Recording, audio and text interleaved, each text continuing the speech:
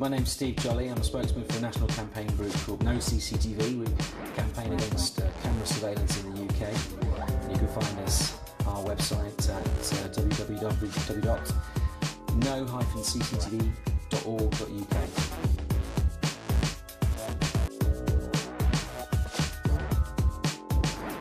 I've worked in press and PR and corporate communications in the past and had sort of, corporate office jobs. And I've never been a fan of CCTV cameras. I do remember commenting to friends and girlfriends in the past that they seemed to be everywhere and they were quite intrusive and didn't really feel I should be videoed and watched wherever I went. But other than that, I hadn't really looked into the subject much and really had much involvement in it as an issue until something happened last year in Birmingham, which kind of led me to research more and find out more about the subject and really realise that something was wrong and to get involved and campaign against it. In April 2010, just a couple of hundred yards from here, a camera post, a big metal post for a CCTV camera, just appeared one day. I went away to visit some friends, came back, and this thing had appeared while I was away. And at first I thought it was a mistake because it was in a really odd place. It was a quiet sort of residential side street, really. There was a junction there, but it didn't appear to have anything to do with speeding or... I couldn't work out why a surveillance camera had been put there. And there are places where you see them and you don't really question why they're there, perhaps outside where the pubs are or in the shopping centres, and we've become used to them, haven't we? But this struck me as odd because it was a residential area, and I sort of made a mental note. I stopped and looked at it and kind of interrogated it and thought, what are you doing there? So it was a mystery, and that's how it began. It was a mystery, and I thought, I want to get to the bottom of this. I got home and had an email from a councillor who said he'd had a number of inquiries and that there are about 8 of these posts in just the area where I live, and that those camera posts were the tip of the iceberg. They were part of a much bigger project called Project Champion. And nobody was told about this surveillance project. Nobody was asked. There was no consultation. Even the local councillors weren't involved, and in fact the local police station knew nothing about it. So there was this sort of deepening mystery. There seemed to be this secrecy, and when we found out who was behind it, it was this the Safer Birmingham Partnership, which is the police, the council and other organisations who they have sort of community safety schemes and crime reduction schemes which always involve surveillance cameras. That's basically their proposed solution to any problems, whether it be antisocial behaviour or vehicle crime. And they said they'd got a grant from the Home Office, which struck me as really odd because firstly it was odd that cameras were being put in residential areas where I wouldn't expect to see them, and secondly that the central government was paying for this. And it sounded very much to me like Big Brother snooping on citizens, very sort of 1984. And the more I looked into it, the worse it got. There were 216 cameras, mostly automatic number plate recognition cameras, ANPR. There was about 38 CCTV cameras, but shockingly there were 72 secret spy cameras. These were what they call covert cameras, so they were hidden in secret locations that weren't being disclosed. And we were just told that this was for our safety and benefit. So there was definitely something wrong, and we weren't being told the truth. And then I discovered that the money, £3.5 million for this scheme, didn't just come from a Home Office grant. It came from it was given by the Home Office to the Association of Chief Police Officers, ACPO, and a specific committee that they have called ACPO TAM, and the TAM stands for Terrorism and Allied Matters. And they basically asked the Home Office for £3.5 million to set up a surveillance scheme to spy on Muslims in Birmingham, because they deemed that if you were a Muslim, well, you might be a terrorist, therefore we need to keep a close eye on you. But obviously this wasn't the story that was conveyed to the public. That was quite a different story that was put forward, and it was actually a cover story.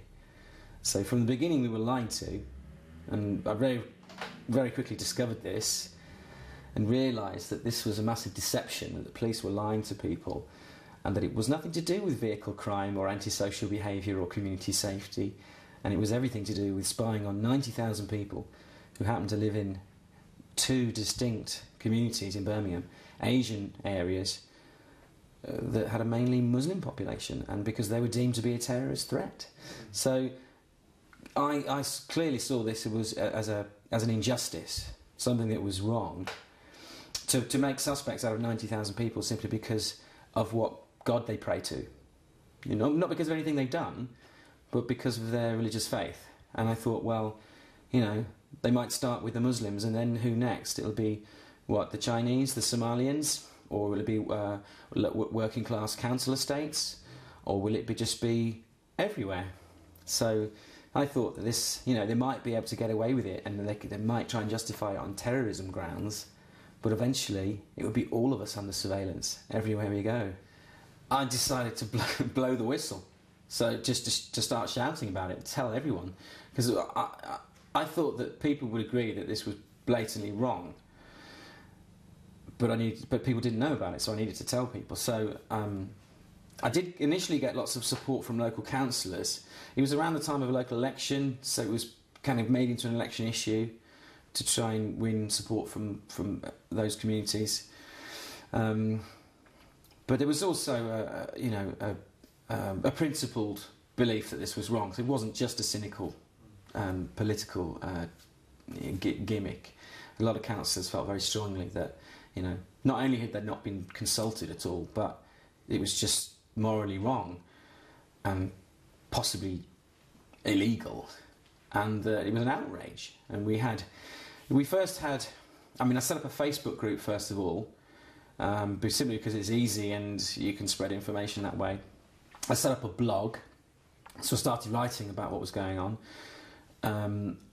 Got a couple of stories in the local newspaper about it, where I was quoted as saying, you know, that I was opposed to this, I was against it, and explaining why, and really casting doubt on the story that we'd been told, you know, because it wasn't true.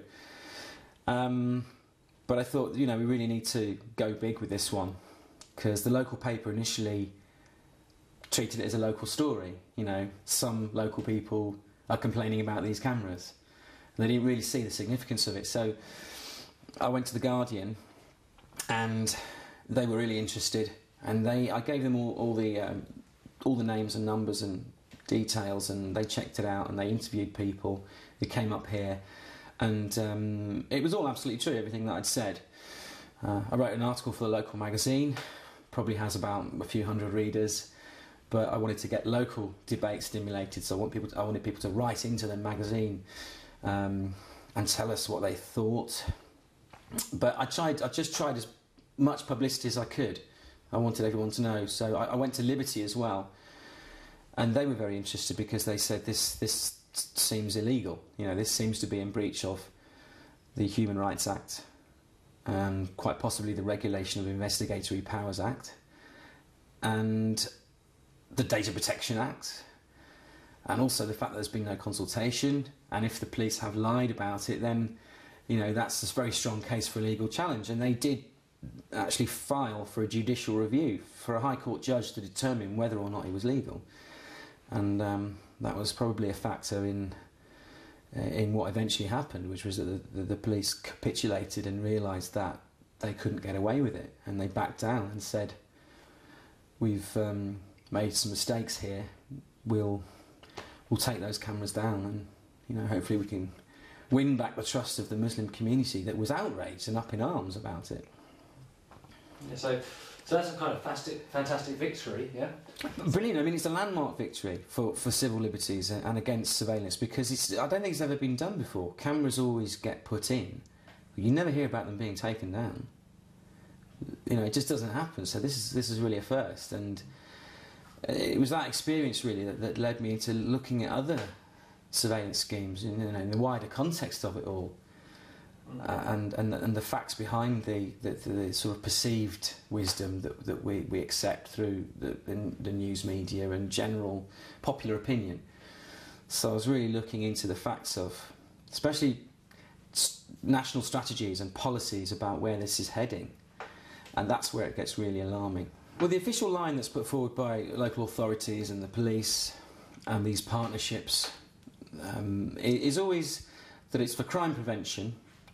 So they claim that it might help deter or prevent crime. And they also claim that it helps identify offenders and therefore secure prosecutions. So it takes criminals off the streets.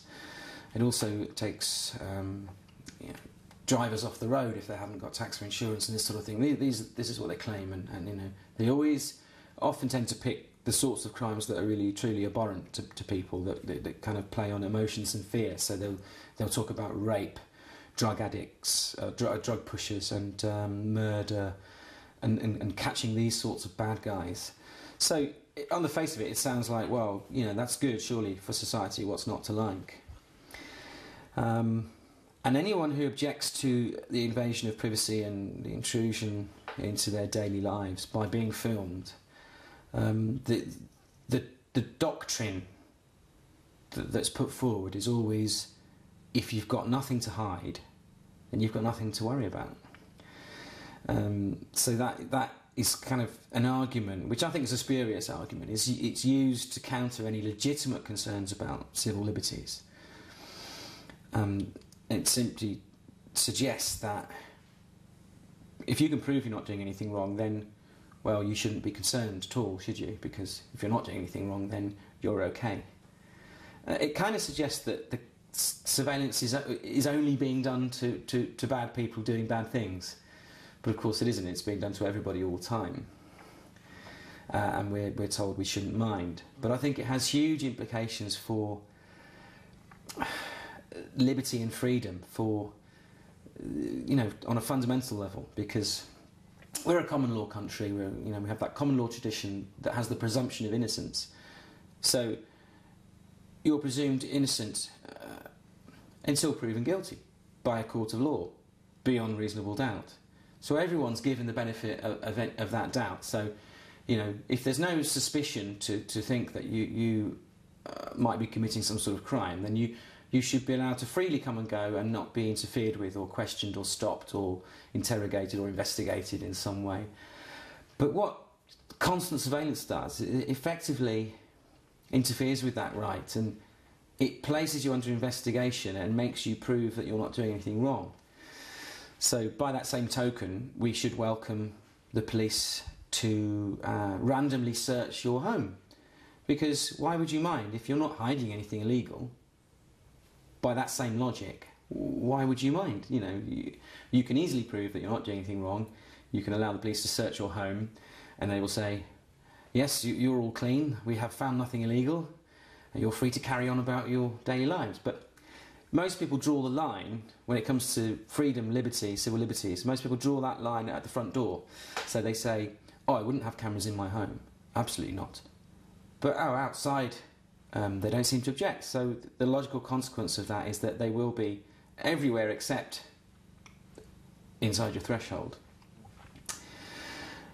But the argument is always, we're 100% positive, these are a good thing for society, for safety, for catching criminals, and why would anyone possibly object? That's the message that constantly put forward. No CCTV often point to the definitive study that was done a couple of years ago.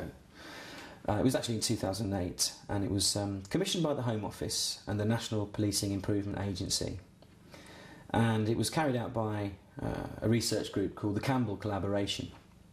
And it was intended to be an exhaustive, comprehensive, authoritative study, to really get to the bottom of how does CCTV affect crime?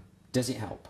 Does it deter crime? Does it catch criminals? how can we actually prove, we measure how good it is or whether it's good or not? And that was what they set out to do. So they began with about 100 evaluations that have been done all around the country, and I think possibly some from outside the UK, in different situations. So public transport, shopping centres, car parks, whatever situation you can think of where surveillance cameras are used. And they really basically took every bit of data that had been gathered and assessed it with a very rigorous academic standard. And this took a long time, and this was a very in-depth study. And its key conclusion in its findings, if I could say in a sentence, because it's obviously a longish report, but the key finding was that CCTV does not have a significant effect on crime. Now that's a shocker, because everyone thinks it does. Now, if the most exhaustive and definitive study ever done says that it makes no difference to crime, then why are we continuing with the policy? Why aren't we rolling back this costly failed experiment? That's a big question, and it's not one I can really answer, because we've assessed that the policy isn't working. We're told it's to fight crime, and if it doesn't do that, then why are we still continuing with it? But there is a very strong strategy and policy of continuing with the proliferation and expansion of surveillance camera networks, and we know this because all the documents are published and it's all in the public domain. So we know the government's intention is to pursue this course of action, even though their own evidence didn't support that strategy. In fact, it proved that it wasn't working. So this is not what the public understands, you see, because the public has a completely different perception. There's this massive gulf of disparity between the facts about CCTV in relation to crime and what people think, what the general public thinks. And that's because the public gets its information from programmes like Crime Watch and even non-factual television programmes like The Bill. Newspapers who also strangely seem to be very pro-CCTV, as if we're working with the police to help protect our community. And they tend not to question CCTV as an approach. So we're bombarded with messages which say it's good and it works, even though the evidence says it doesn't work. So having established that it's not effective, the answer from the authorities and the police is often, well, it will be effective or more effective when we upgrade the cameras and when we put more cameras up. So the answer to the suggestion that CCTV doesn't cut crime is to add more CCTV, which again seems a bit strange. So it's a one-way street. It's pushing in this one direction. And when groups like ours, like No CCTV, say, well, hang on a minute, you've got to look where this is leading and what sort of society we'll end up with when we get there. What will that look like? Will we actually be free people? Will it be a free and open society if you can't do anything without being recorded and possibly databased in some way? I know that's not a verb, but to be monitored and recorded on a database, because cameras are very soon going to be linked up to other sources of information, and this has been done already with vehicles, and it will soon be done with facial recognition technology. And there's a couple of quite worrying developments that we're already moving into with the vehicle recognition, but very soon the facial recognition. And the implications for freedom are massive, and yet when people voice those concerns, they tend to be dismissed as either troublemakers or a minority group that has a sort of extreme opinion. So that those concerns are always downplayed, whilst trumpeting this idea that CCTV is good, CCTV cuts crime, CCTV makes us safe, and then playing on the fear of say mugging or violent crime, and this will keep you safe and protect you from that. So it's really pushing against the tide to suggest that there's a problem with this obsession with surveillance, but there's definitely a problem. To bring us up to date of where we are, how we got here, and where we're heading. Britain has pioneered the use of CCTV cameras and surveillance cameras more so than any other country. There is dispute as to how many we've got because nobody really knows. Previous estimate that was often quoted was 4.2 million cameras. Now recently the Association of Chief Police Officers has tried to rubbish that and say, well, we did a study and we calculated that's completely wrong and there's only 1.8 million. I suspect it may be somewhere between the two figures, but we don't really know. But that's not really... The number of cameras isn't really the point, because the number is always increasing. It doesn't decrease. We're always adding more and more cameras. But we've got more cameras than any other country in the world. And we're a small country, but we've got more cameras than China, which is a totalitarian one-party police state. Now, China's catching up with this. There's a city in China that's just installed 500,000 CCTV cameras in one city. And what it's looking like is that CCTV will become a form of public utility, like the fifth utility. It'll be like electricity. So wherever you go where there's electricity will be on camera. So there's nowhere that will be off-grid from the surveillance network unless you go out into the middle of the forest where there's no electricity and there's no street lighting or anything. Then you probably won't find any cameras there in the forest. But as soon as you go to a population centre, even a small village, or as soon as you drive a car on the road, you will be back on the network. And we're seeing this with the network of ANPR cameras, the number plate recognition cameras. They've been quietly put up all over the country along the motorway network. And I think the strategy is eventually to have them about one camera every 400 metres. Every petrol station will have one. I think any new petrol station has to have them, and petrol stations are being encouraged, shall we say, by the police to install them. And a lot of them already have it because they think it will help with petrol drive-offs. But what it means is that even if you're driving around and there are no cameras, as soon as you go to fill up somewhere, then your whereabouts and your number plate will be recorded. And that is run through the police computer, the criminal police computer, the National Police Database, the Vehicle Insurance Database, the DVLA database. A lot of these databases are wrong. Some of them 30 or 40% of the time. So you can get pulled over because the computer says no, when in fact the computer's wrong. But you would have to explain to the police that please don't seize my vehicle and arrest me because your computer information is wrong. I think it's likely that the police are more likely to trust the information of their computer than your denial, your protestations of innocence. But not only the road network and the petrol stations, we've got number plate cameras now forming what they call a ring of steel around towns and cities. Now, the Project Champion scheme in Birmingham surrounded the Muslim communities with a ring of steel, or two rings of steel in two distinct areas.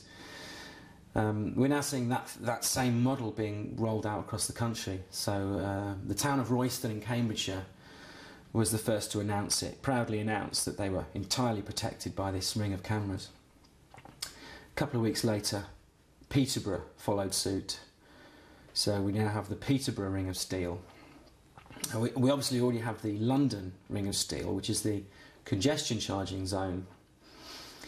Originally set up for road charging, but almost straight away the police were given access to that because obviously it's an investigative tool for them, and they say it also helps with counter-terrorism, etc. So what we're seeing is these cameras that they don't just take a picture of an anonymous person. They basically run your number plate through the computer and check against various databases, and they keep a record of all your car journeys and where you've been for up to 5 years. Now, a lot of this data is being managed by private companies, and the one that runs Hertfordshire Police Service, their ANPR system, has published documents that they're saying they're advising and encouraging the police to make more use of the 98% of data that's harvested, which currently they don't use. So they only use about 2% of it. That 2% is people that the police are wanting to talk to. They're perhaps wanted by the police for a crime, or they're a suspect of a crime. The other 98% is all the innocent people who've done nothing wrong.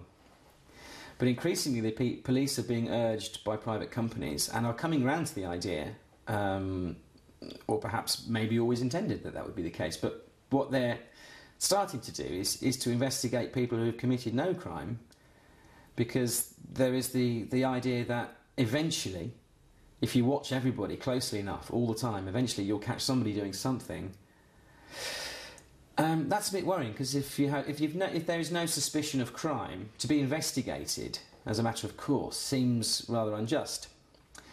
And we've had cases where protesters have had their car flagged on the ANPR system simply for attending peaceful protests. So they've had a code put against their registration plate as protester.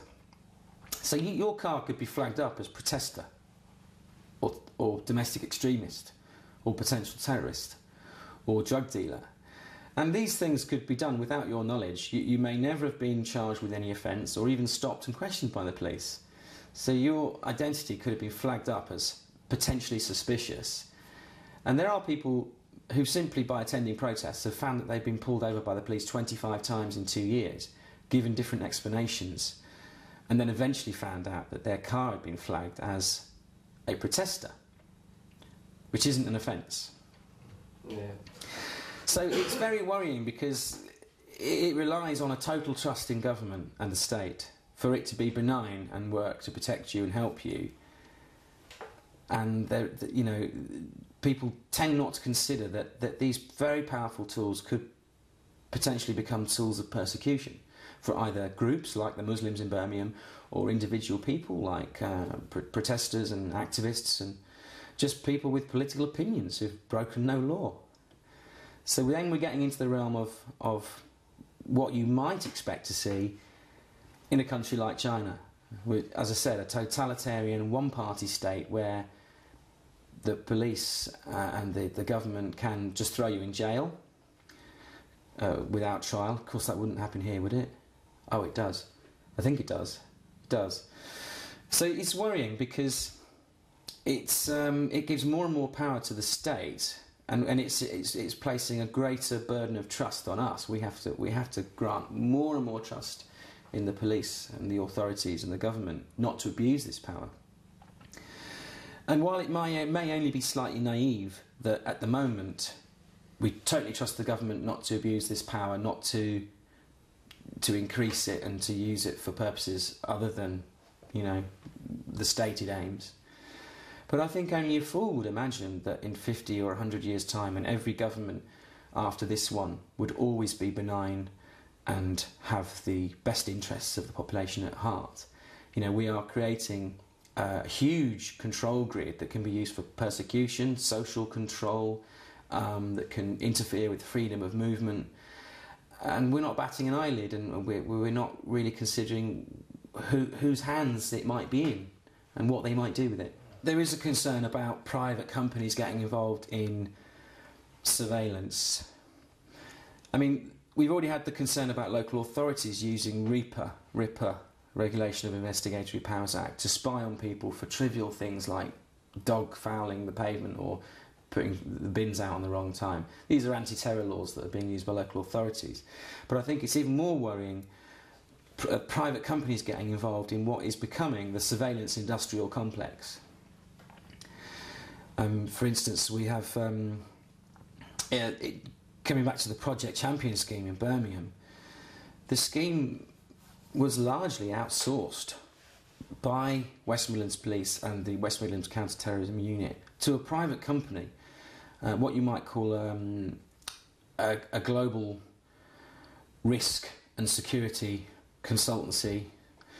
Now that covers a sort of multitude of areas, and this company was called the Olive Group, and they're a massive group involved in all sorts of activities. Basically, they provide security for governments and private corporations around the world, often in war zones. So we're talking about Iraq and Afghanistan, places of conflict. So they would work for oil companies.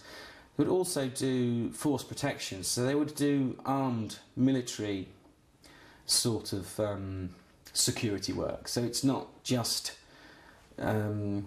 it's not just sort of civilian applications. It's very much involved in the military side of things. This company, the Olive Group, they won a tender. It was a secret tender, so it wasn't advertised in any trade magazines. But they won the tender to basically design and install the Project Champion camera system in Birmingham.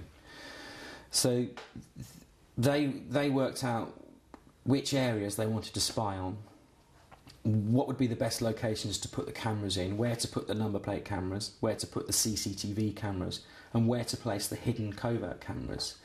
They did it all very stealthily. I think it was all done overnight. Hardly anybody witnessed it being installed.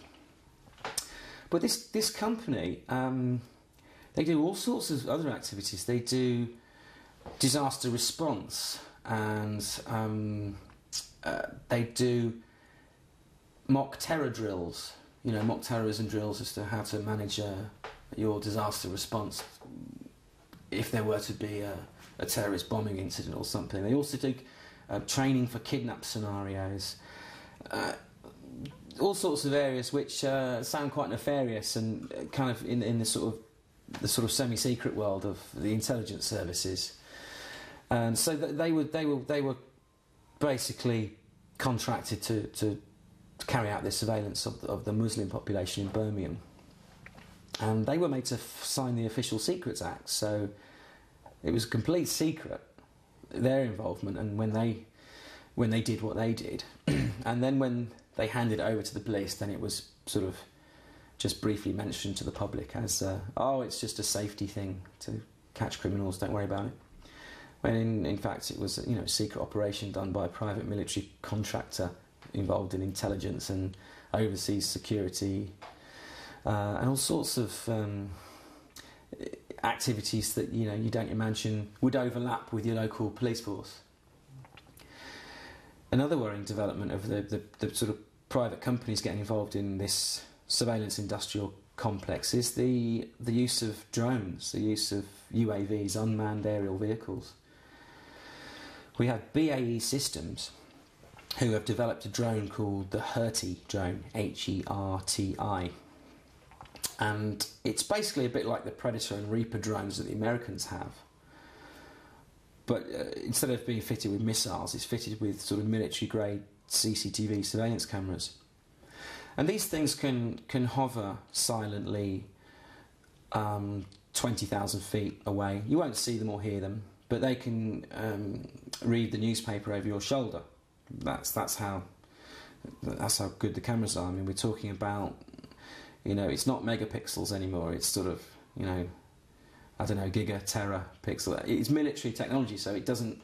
It's sort of years and years ahead of the stuff that we use in our daily lives. Now they're already in partnership with, or they're working with Kent Police in a group called the South Coast Partnership, and they're working towards, or they're testing or trialling the use of these drones for domestic civilian surveillance. And now they say it's to do with protecting our borders, but they're also talking about using it for civilian policing, and not for matters of national security like terrorism, which is the one that they usually trot out as justification for any form of surveillance. They say terrorism, and that somehow justifies it in their view. No, they're talking about, it could be useful for all sorts of purposes, even trivial things like parking on a WL line. So you know, we could have these drones which you wouldn't see or hear, watching us from the sky, just seeing what they can see, you know, and obviously because they're not fixed on posts by the roadside, you know, they can be directed anywhere. All they're waiting for is clearance from the Civil Aviation Authority. Once they get clearance to fly at a particular height, we may find that the sky may be full of them in a few years' time. But we've put freedom of information requests in, or people have asked for this information. You know, what are the government's plans on the use of drones for civilian surveillance? And like much of these questions about strategy and policy, there's sort of no comment, because we can't tell you anything yet. So what we do know is that the government, the state, the police, local authorities are really pushing ahead with this sort of obsession with surveillance.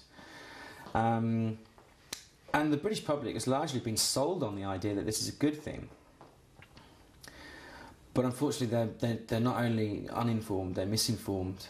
And I really hope that some people watching this will go to our website and look at some of the information about what's really going on,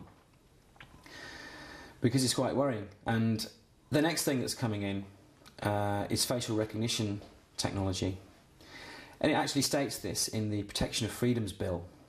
I was invited down to Parliament to give my views on this new legislation, or regulation I should say. And in the Surveillance Camera Code of Practice, it actually says that we're on the cusp of a digital revolution in CCTV technology. And it says that facial recognition technology, well, not just that, but analytical software linked to cameras. So the cameras will now be linked to software which analyses the images and possibly linked to databases. So they're becoming something much more and much bigger than they were. And apparently facial recognition technology will become an accepted part of our CCTV landscape, which is a phrase used in the document, which I find worrying, because to me that is data rape. It's identity rape. I mean, if you have an interaction with say, a policeman, and you're asked to show ID of some kind, and you might say, okay, here's my driving licence, and you've consented to that transaction. But if your identity is taken from you by a camera somewhere that takes your picture of your face and runs it through a computer and recognises your name and your address and your telephone number, your email address, and perhaps, you know, could scan your Facebook account, go through your link that to your vehicle details, your insurance, your bank account, your health records. I mean, that's not being done at the moment, but these are the concerns. That's the sort of world we're heading into. But I think people really need to wake up and see these dangers that are coming our way, and realise that they've been missold on this dream of safety and crime prevention. Because, you know, what we could end up could be quite a dark place, where we've redefined what freedom is. You're free to come and go as long as we film everything you do, investigate you perpetually, and record everything indefinitely as evidence of everything you've ever done, in case it might be of use to us in the future.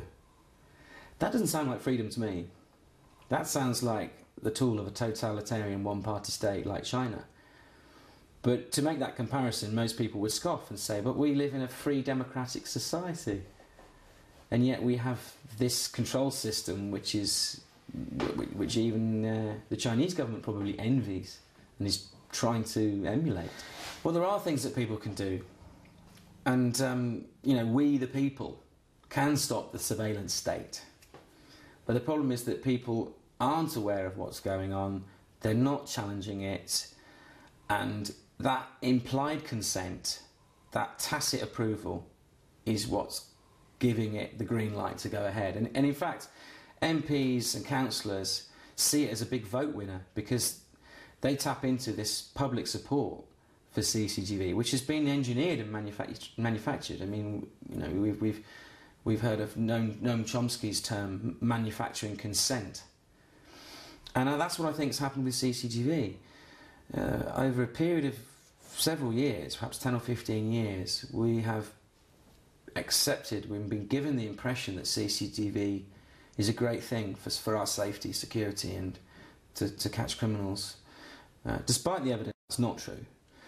And it's been accepted as a path, a direction, a strategy, a policy, and we've continued with that for a couple of decades now. And we're really just touching into phase 2, where it's going to be upgraded and become more sort of almost military technology involved. But people aren't aware. People are sort of asleep on this. They don't see it as a concern, or that there could be any potential dangers or problems. So we really need to raise awareness and let people know the facts. And they should go to No CCTV, because there's more factual research on our site than they're going to find by looking at the mainstream media or other sources of information, you know, where people tend to get their ideas about CCTV from. So, you know, they can go to it's www.no-cctv.org.uk, and it's a wealth of information there. But often it can be challenged at a local level, as we showed here in Birmingham, because these things tend to be implemented at a local level. So I'm not suggesting that there's a clear and obvious master plan to saturate the country in surveillance cameras, but it's done on a local level with local support by local councillors, and it wins votes for them because it seems popular. So they say, "Oh, I'll get you CCTV." Yeah, that's popular, and so people give that the thumbs up. Whereas if people locally said, "Well, okay, prove it works, prove there's a need for it, and prove that we shouldn't be concerned about the infringements on freedom and liberty and privacy," and give them the facts and the argument. If you ask for a public consultation, if you ask for an informed debate, and if you challenge this accepted, perceived view that everything is okay with it, often you can overturn it. In addition to Project Champion, which was a really massive scheme, it made big headlines. It was all over the world. I mean, we had news crews from Japan, the Middle East. We had Canadian journalists.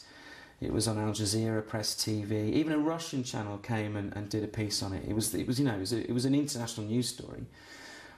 But when that was over, when the police said, "Okay, you know, this has caused us such a problem that we can't use these cameras now, that the cover's been blown. We'll take them down and say sorry, and we'll all just forget about that episode."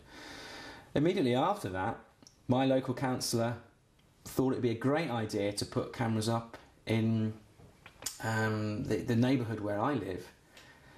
And he thought that this would be a vote winner, which is strange because it's so close to the opposition to Project Champion. To suggest putting more cameras in did seem a little unwise, but he was confident that people supported it and that I was in a minority view.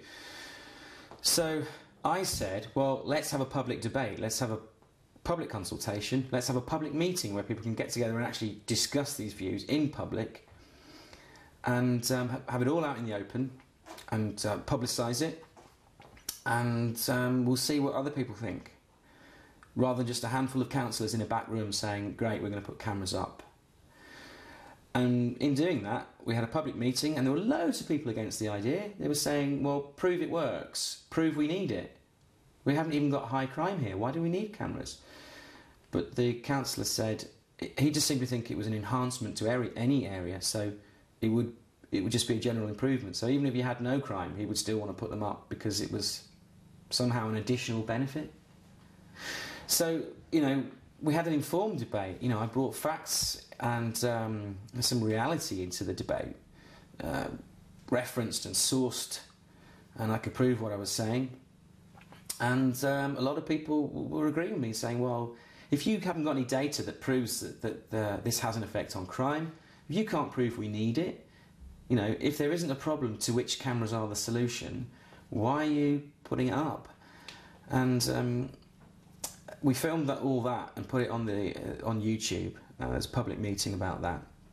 And we had a sort of local poll survey, and more than 50% of people said no, we don't want it. So the local councillors who, let's not forget, we elect to represent us, they had to abandon the idea. They said, okay, people don't want it. So that's, it's as simple as that, really. You've just got to get involved at a local level and challenge it. And also just challenge this notion that everyone loves it and there isn't a problem with it and it's all okay. And you can do that by using facts. So, but... Are the facts on your website, sorry? They are. The facts are on this website. And they're all sourced and referenced to the documents, the evidence. So it's not just opinion. It's not just a bunch of people saying we don't like cameras. There's an awful lot of academic research that's gone into the information on that website, and it's all backed up by factual evidence. But often we find that, although we have the factual evidence, that's being countered by a more sort of emotional, irrational argument. But we need to get over this perceived wisdom, which is wrong. We need to get the facts to people. We need to show them that there's much more to this than meets the eye, and it's not something we should just accept as part of the national infrastructure. Surveillance isn't like electricity. It isn't something that we all need everywhere we go.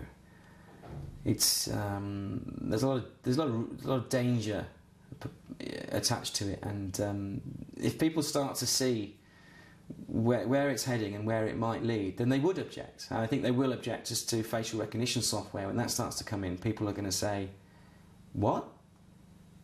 And you explain what it does and how it works, and they'll be incredulous with disbelief, and they won't believe it's happening, because it sounds like something from a science fiction movie, but no, it is happening. And I think that might be something that starts to wake people up a bit, that there is something wrong. And also the number plate cameras, which is a national network, was put up without any legislation. So we have a partial, it's not completed yet, but it's being built rapidly. A nationwide vehicle tracking network that was put up with no law to enable it. The previous Home Secretary and the previous Information Commissioner, Surveillance Commissioner, expressed concern that there was no law that covered it, so it wasn't really legal. So now the police, or the Association of Chief Police Officers and the Home Office perhaps, are saying, well, let's introduce some legislation that would make it lawful. So retrospectively, after the event, the government may change the law to say that that's now okay. But where was the public debate? Where was the parliamentary debate? These things are being done sort of under the radar without our knowledge, and despite the talk of transparency, there's actually a lot of secrecy. So that's another reason why people don't know much about it, because we're not meant to. We're just meant to see the positive side, which is your local high street put up some cameras after an incident, and now there won't be any more burglaries, or everybody's happy. But there's a lot more to it than that. So people need to get clued up. People need to find out the facts and challenge it and say, well, no, we're not in favour, because it's that implied consent, that tacit support. And if nobody says anything, then it goes ahead because we allow it. If nobody objects, then it happens. So, all it takes is a few people in a few local areas to get up a little local group, whether it be a blog or a Facebook page, or get a group of people together locally. Get the story in the local newspaper, because they always love a bit of a row. Local newspapers, if there's a group of residents that disagree with the council, or over an issue like surveillance cameras, then get that in the local paper. Discuss it on the local radio. This is what these local media are for. They want to know what's happening in the community, so give them something to cover. Get them to debate the issue, but get the facts in there. So anyone can do it. It's just, it seems to be an issue that people haven't really considered. It seems to be kind of accepted as if it's always been there. And it's very slowly, incrementally been built up gradually. And now we're seeing cameras in buses, trains, taxis, pubs, restaurants, schools, and even toilets. You know, at what point are we going to say enough is enough? We've gone wrong here. Society, we're turning society into a sort of open prison, and we've made a terrible, terrible mistake.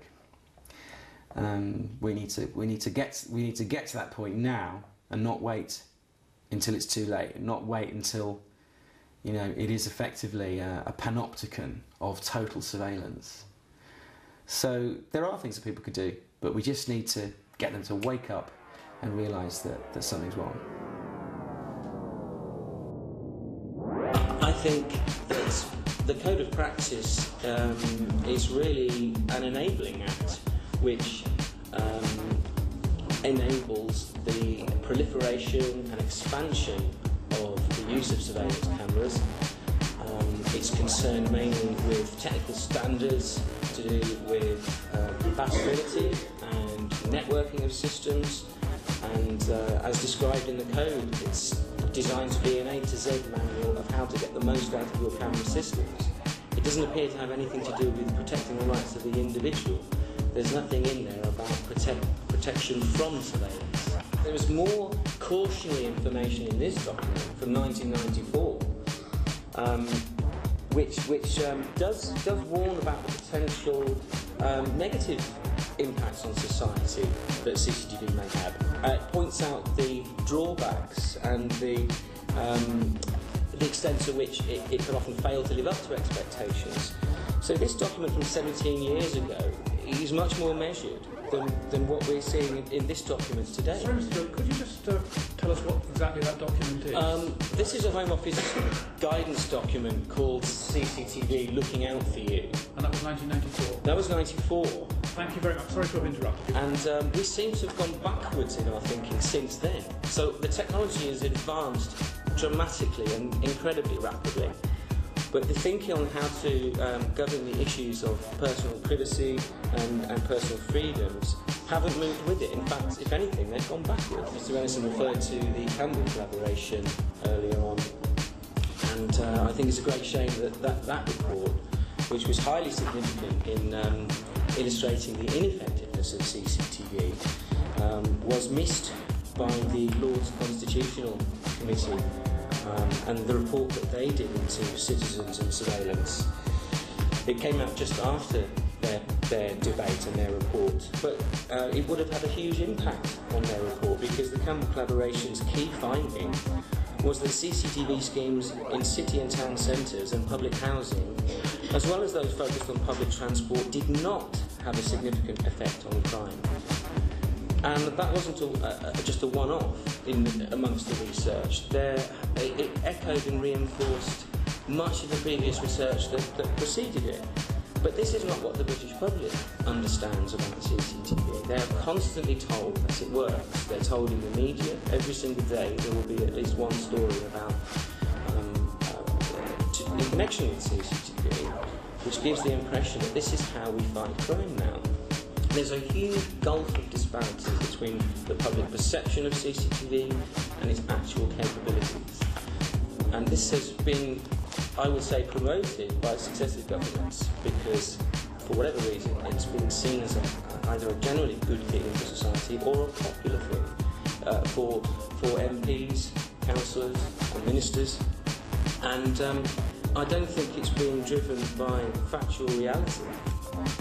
And I think we really need to, if we're going to have consultation with the public, then we need to make sure that the public is properly... Getting back to Lord Peston's comments, he said, if the public want these CCTV cameras, and my ad hoc experience is that that is true, what is the correct response to that those of us in public life, not least the government, should give? Should we say, if that is what they want, then that is what they ought to have, even though it's not backed by any evidence at all? Or is it our duty to educate them and tell them that they are wrong? I certainly believe that if all CCTV cameras do is reassure you when you should not regard them as doing so, then somebody ought to say to you, why don't you think about it a little bit and realise that you're mistaken?